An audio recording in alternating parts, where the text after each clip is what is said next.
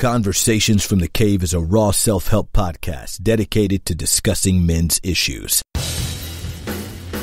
From pornography to parenting, from religion to real life, from learning to loving. We discuss the real issues that affect real men every day. Join us each week for powerful, revealing Conversations from the Cave. Now your host, Kirk Kennedy. This is Conversations from the Cave. I'm your host, Kirk Kennedy. It's a pleasure having you back again this Sunday. We're excited and joined in studio by our wonderful team of gentlemen who join us in the cave each and every week. To my right, Mustang. Can you chime in for us, sir?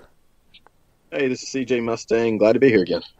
And to right in the center of our room, BA. Can you give us a little shout out, sir?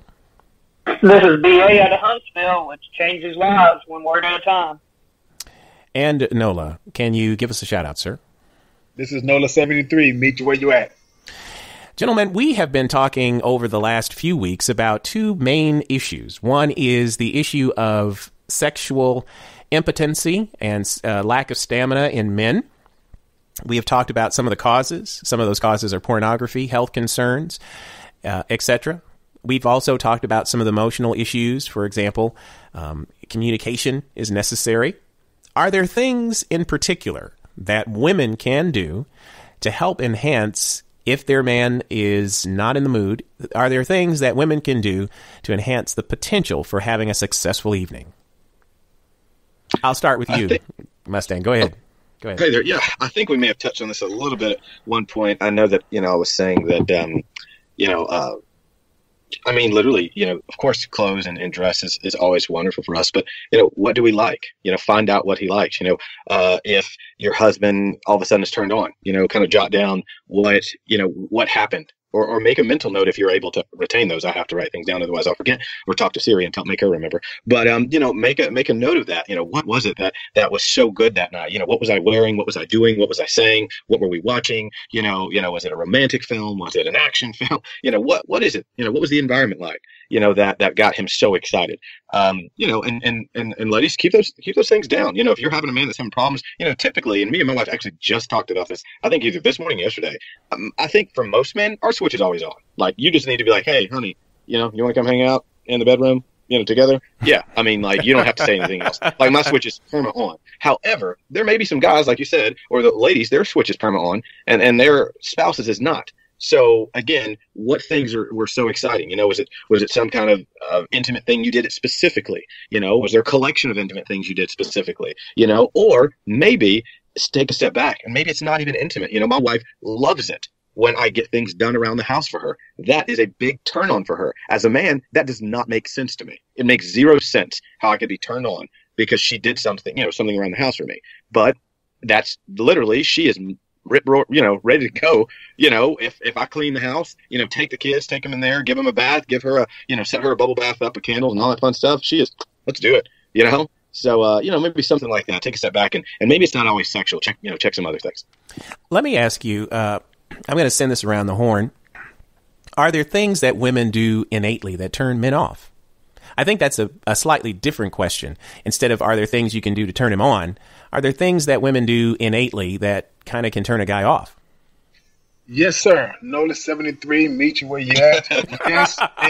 Yes, you are. As I see the rolling out of the scroll. Yeah, man.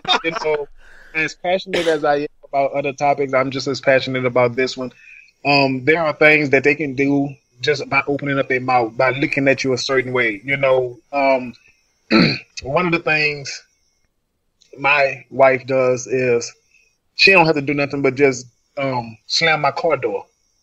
What are you doing? Just don't do that. And that can mess up my whole day. You don't have to slam my car door. You don't have to, another thing, keeping all of the lights on around the house. If you're not in the room, turn the light off. But then you want to get mad when the bill is so high. And now I have to figure out a way to get the bill paid, But I'm telling you, throughout the month, turn the lights off. Those are a lot of things that my wife does that really gets up under my skin, and it kills my mood swing because I don't want to be trying to do nothing now because y'all not listening to me. So, so respect and consideration are a big part of affirmation for men. Oh, okay. Yes. All right. Yes. Okay. It looked like Mustang, you were trying to chime in on that. Were you trying to say something? I wanted to make sure, Bay, I'm not cutting you off, my brother. I don't think so. I'm taking that as a no. And I'm going to get kind of the heart of what this show is about. This is for the people who really want to listen, so you guys can turn it up now. So these ladies, let me explain something to you, okay? And this may be, and you guys, since you guys are, we've all, been with women, been with our spouses. I'm going to go ahead and get into it so these ladies can get some juicy bit, okay? They can start taking notes. So, for me, a big thing, if we're doing characters, if we're doing role play, okay? Stay in character, okay? If I'm talking like that, if I'm from England or something, and I'm your massage therapist from England, like, don't, turn around and be like, what's that? That tickle. Don't, Stay in character. You are the patient. You are the, I'm the masseuse, okay? We're still in England. Keep your accent. Stay in character, okay? I'm dead serious on this. If we're, if I'm the construction worker and you're the secretary, I'm the boss, you're the secretary, whatever the case is, stay in character. Don't break character, unless the kid busts, trying to break down the door or something. Don't break character. Big thing too, be swept away in the moment. Like, really be, don't sit there and like, oh, I'm conscious about my tummy. I'm conscious about my legs. I'm conscious about the way I look. I'm conscious about this. Don't worry about that. I promise you, I still want to have sex. Okay. I promise you. Okay. Be swept away in the moment. Just let it take you. Huh? You got some affirmation from Nola on that one. I just yes. One of the biggest things I hate is you have the ability to give me the most precious jewel on your body, and only thing you can worry about is your tummy. Yes, or your toenails. You giving me something that I can take and destroy it, misuse, and that's tied to your feelings, your heart, and then I can crush that. I can break your heart, and you're worrying about your stomach. You're worrying about how your arm look. Women, we don't care if we say that we love you. We don't care about that. We care that you care about that, but when it's time to make love to you, that's not a part of our persona. We're not worried like, oh man, you need to tuck your tummy in before. No. Thank you. I'm not worried about that. I love you. So if I tell you I love you, I love that. And I'm not worried about that. I understand you're self-conscious, but see, what I want y'all to understand is if you're self-conscious, and we do understand that, I'm willing to help you work on that. If you're self-conscious about that. But when you bring that to the bed, don't give me your most prized possession and worry about that. Those two, to me, that don't line up. You're giving me something that's tied to your heart, and you're worrying about your stomach. That doesn't line up to me. And the last thing I want to say, there's 3 things on that list too, and also too, given to spontaneity, if I can say that as the last thing, given to that spontaneity. There's sometimes if I want to, just kiss you right there in the middle. Like for instance, I got the urge the other day. We're at my wife's mother's house, and man, something hit me, that Bruno Mars song, man. I don't know if I can say it on here or not, but anyways, a great song came on, and it was like Just the Way You Are. And I just, I said, come here. I wanted to dance with her, and she did. She let me dance with her, stuff like that. But there's other times when I'm at my mother's house or this, that, and the other. This, you know what I mean? And listen.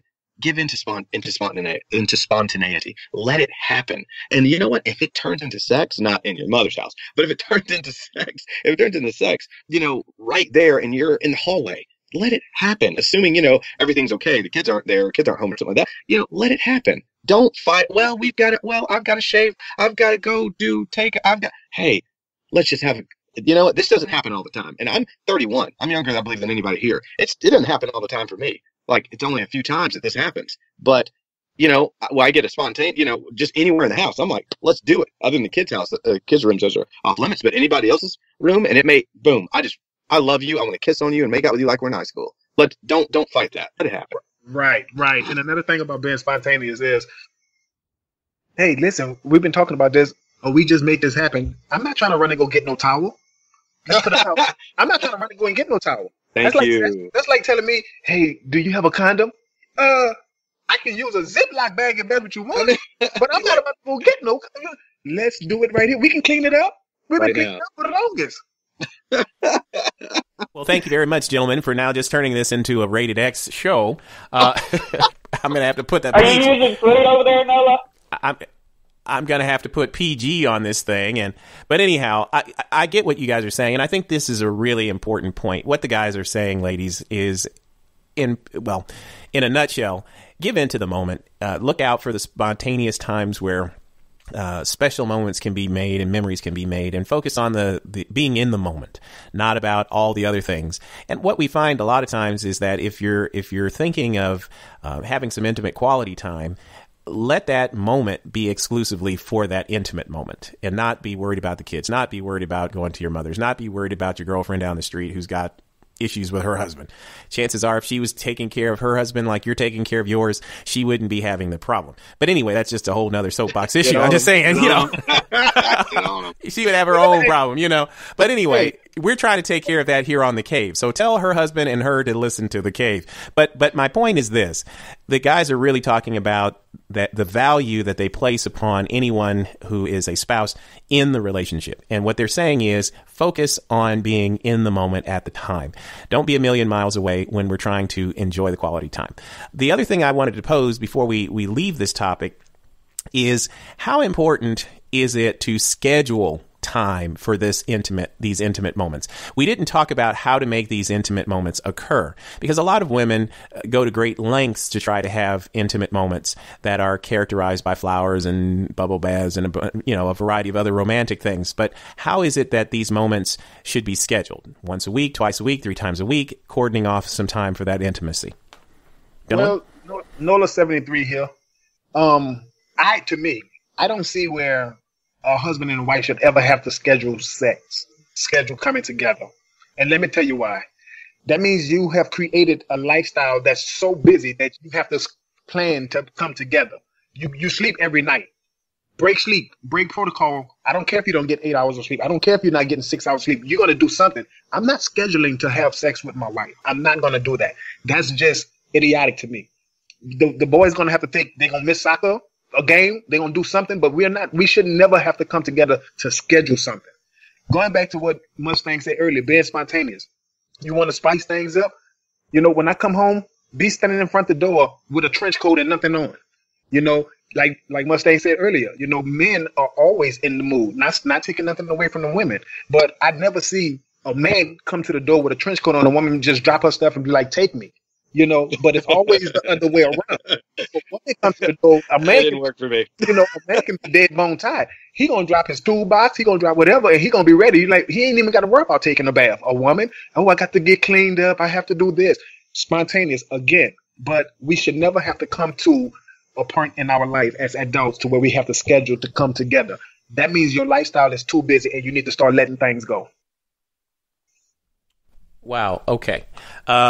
All right. On that too, but I want to leave everybody else to comment. Yeah, I mean, well, before I comment on it, Mustang, did you want to say a few things, or how about you, BA?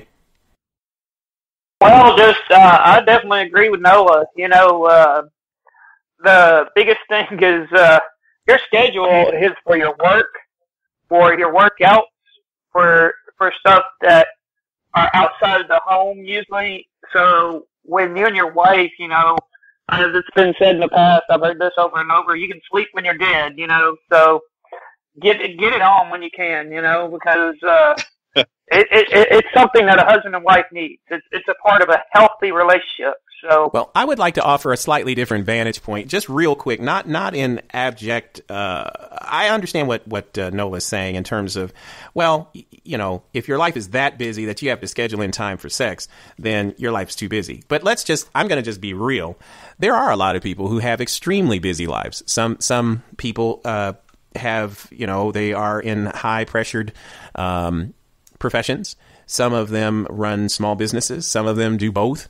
I know a lot of our listeners are entrepreneurs.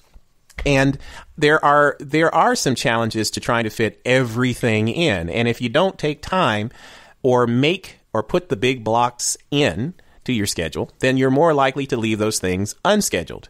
And if you're always saying, well, sex can come tomorrow, or we'll get to it next week, 2, 3, 4 months later, if it's not in schedule that Tuesday night's date night, or Saturday night's date night, or, whatever night of the week you choose to spend time together, or is going to be dinner out and quality time night, then you're guaranteed not to have time. Whereas if you do schedule it, you are at least setting aside time where something can happen in the midst of those spontaneous times. So what I guess I'm saying is that there are a lot of people who don't think of it as important and don't set aside time for it. And the result is they never have it. Whereas there are some people who actually say, you know what? whether we have intercourse or whether we're watching a movie of our favorite actor or whatever, we're going to set aside some time so that we have these moments that we can spend